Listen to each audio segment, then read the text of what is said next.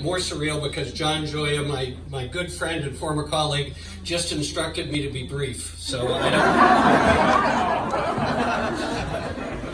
it's all relative, so I've got a half hour or so. I just want to say when Chanel told me that Joan wanted to call me personally about a month ago, and I was in DC, and I took the call, and she told me, I was speechless, and I've got to say, happy for you, but pretty depressed for all of us.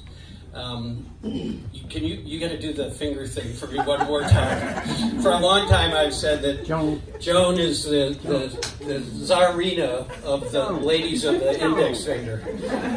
Do what you do to all of us.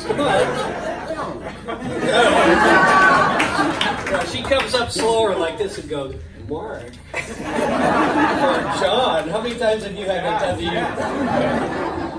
25 years ago when I met Joan, and Sonny McPeak's back here somewhere, when I was fortunate enough to try to fill Sonny's shoes, Joan would hang around sort of finding out who's this guy from Concord and how is he going to possibly try to fill the shoes of Sonny McPeak, which I couldn't possibly.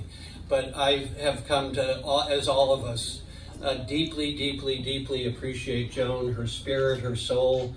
She's unbelievable. And we need some young people out here to step up and be the kind of person Joan's been for the whole community. You know, when I see what's going on in the country and I deal with a lot of crazy things in DC, I get concerned about the future of the country, but then I think of people like Joan, and Joan's the reason why America will be okay. Yeah.